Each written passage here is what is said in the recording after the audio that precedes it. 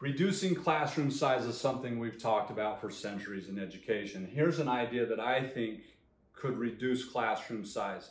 This is more applicable at the secondary level, less applicable at the elementary level. If you have some ideas for the elementary level, reach out. I'd love to hear your ideas. But at the secondary level, we've got to recognize that not all subjects are the same. I've taught both English and financial literacy, and I can tell you that it's much harder to teach English than it is financial literacy. The struggle is, an English class, you've got 35 students. A financial literacy class, you've got 35 students. It doesn't matter the subject matter. In our high schools right now, they're packing the same number of students in every classroom, no matter the subject.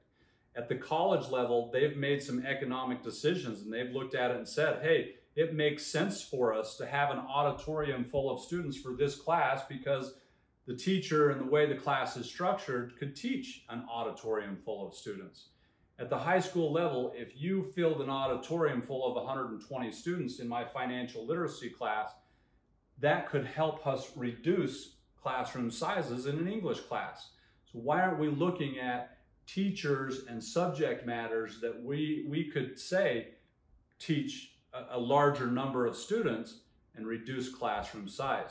We could also incentivize teachers by, improving their pay if they were willing to do something like this, and you could share the savings in cost with both the English teacher and the financial literacy teacher.